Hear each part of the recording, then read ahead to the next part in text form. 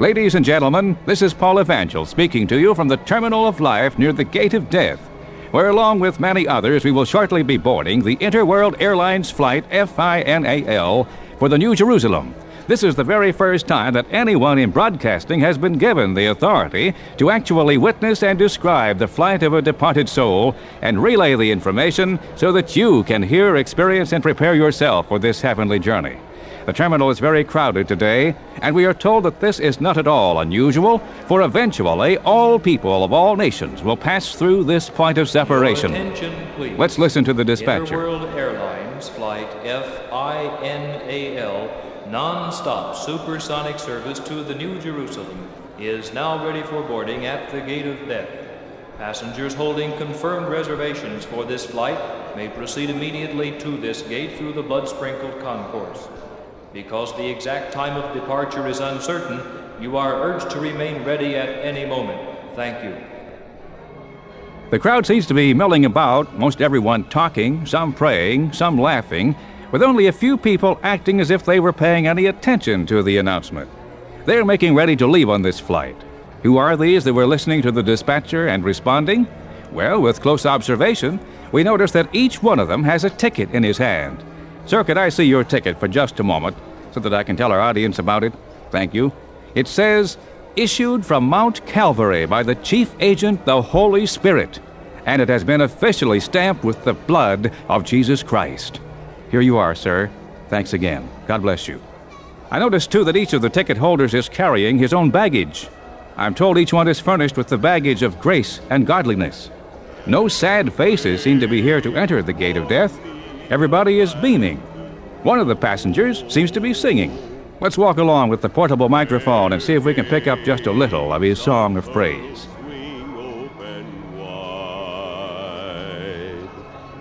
And when I've passed this veil of sorrow, I'll dwell upon the other side. Someday, beyond the reach of mortal kin,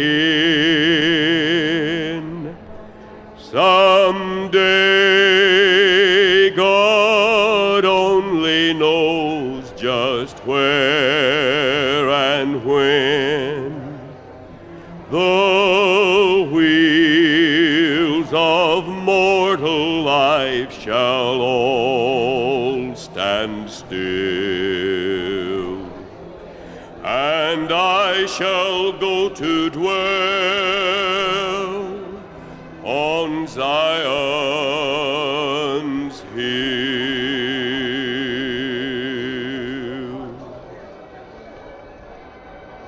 Our singing passenger pauses for just a moment, perhaps thinking about the gates of pearl that will soon be swinging open wide for him. He, the pearly gates will open, so that I may enter in, for he purchased my redemption and forgave me all my sin. Ladies and gentlemen, darkness seems to be falling about us as the passengers approach the Gate of Death, but everyone keeps moving along at a steady pace as if there were a guiding light, for they are proceeding without fear of any kind.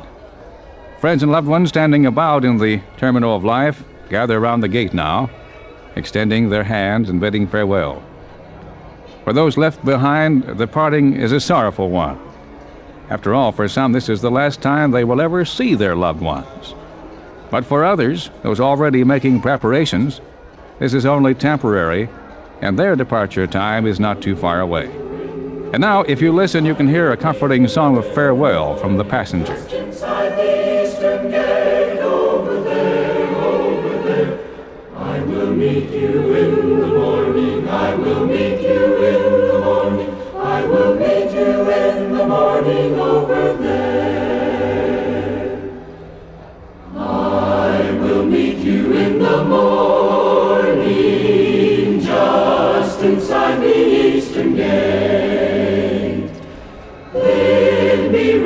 faithful pilgrim, lest with you it be too late. I will meet you in the morning, I will meet you in the morning, just inside the eastern gate, over there, over there.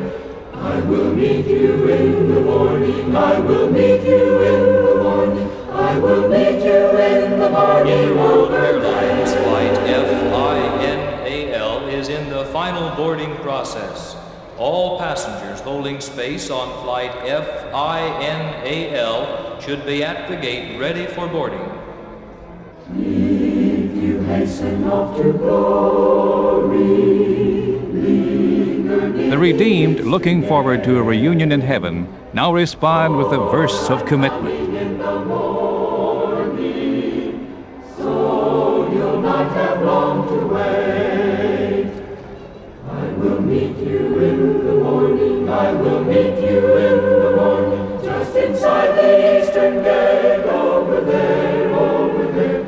I will meet you in the morning, I will meet you in the morning, I will meet you in the morning, over there. After bidding farewell to loved ones and friends, the passengers show their tickets to the angel who waits at the gate of death.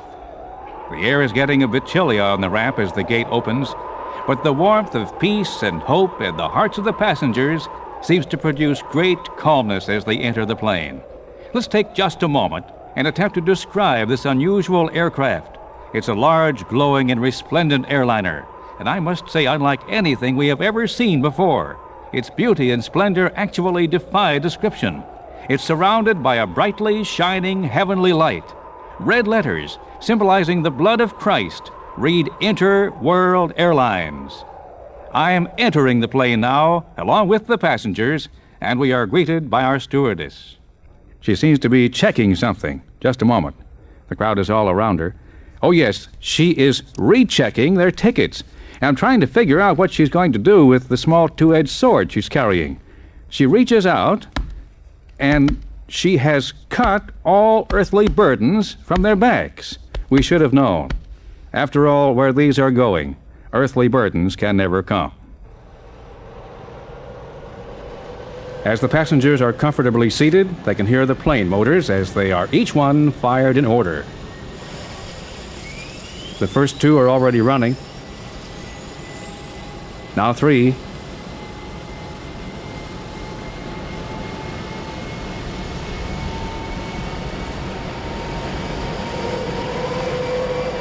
And now 4.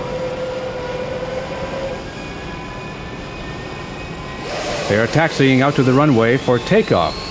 And believe it or not, ladies and gentlemen, these preparations have all taken place in but a twinkling of an eye. Welcome aboard Interworld Airlines Flight FINAL, non-stop supersonic service to the New Jerusalem. Your captain is the Lord Jesus Christ, and I'm your chief stewardess, the Angel of Mercy. You will find your seatbelt in Psalm 23. The Lord is my shepherd, I shall not want. Yea, though I walk through the valley of the shadow of death, I will fear no evil, for thou art with me. Fasten your seatbelts, please.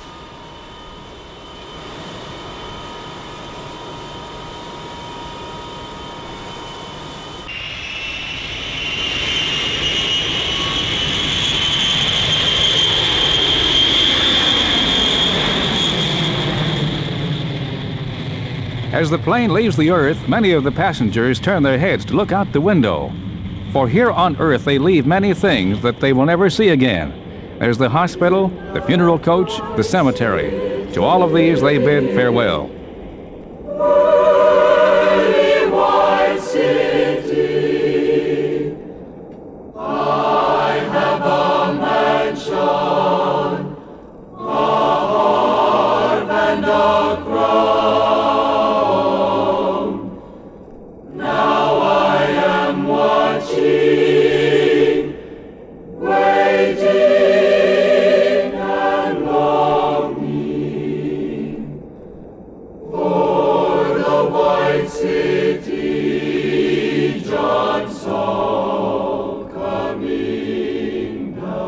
Attention, please. I am thy captain. The flight thou art making today is the same which Abraham, Moses, John, Peter, Paul, and all of earth's redeemed before thee have made. Enoch and Elijah joined us in mid-flight without passing through the gate of death. We should be flying today at altitudes unlimited and at a speed never known to thee before. Flying time to the New Jerusalem is not considered, for thou art now in the realm known as eternity, where time is no more. As we left the earth, the weather was stormy with heavy overcast. But the report from the New Jerusalem is, as it always will be, a beautiful day without a cloud. The plane is continuing upward now, piercing through the stratosphere at a speed which must be unknown to man. As we peer through the window, we can see that it has just passed many of the distant stars. At least they were distant as far as Earth is concerned. We are now far beyond the Moon, Mars, Jupiter, and the Milky Way. Over there! Oh, see! Directly in front of us now, there's a dazzling light. It must be brighter than the sun, and it certainly is stirring up some excitement here in the cabin of the plane. The passengers recognize it as their destination as we get closer.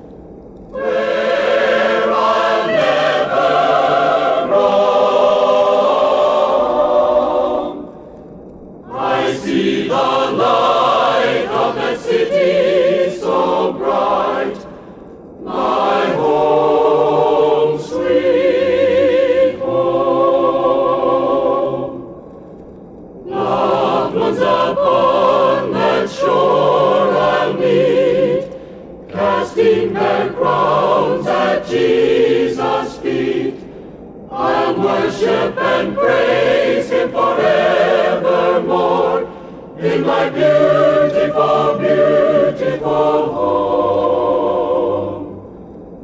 Home, sweet home. This is a wonderful moment in this plane. The sights are just fantastic. The plane is now coming in over the New Jerusalem, and the passengers can see clearly the outlay of this beautiful city. See the light of that city so bright, my home, sweet home. Thy captain again. As we fly over the holy city, let me point out some things of interest thou hast read in the Holy Bible. First, the great and high wall that thou seest completely surrounds the foursquare city. The wall is of jasper with 12 choice stones in its foundation. Just ahead are 3 beautiful gates. There are 3 of these gates on each side of the city. The 12 gates are 12 pearls, each gate a pearl. They are not shut at all by day, for there is no night here. Just below us now is the river of life, proceeding out of the throne of God and of the Lamb.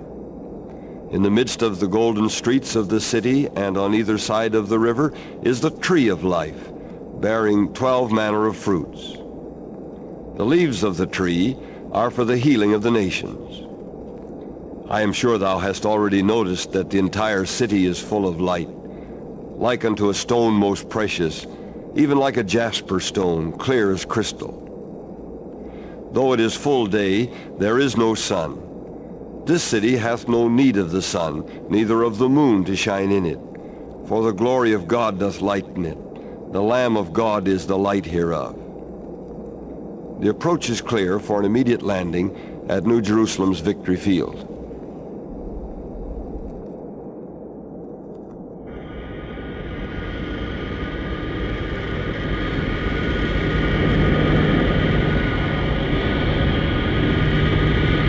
The plane is landing now, approaching the runway.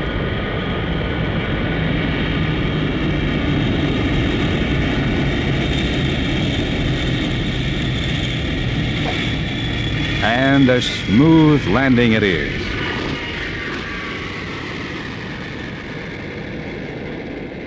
The aircraft is on the ground and is taxiing over Victory Field's golden runway toward its position at the Port of Glory.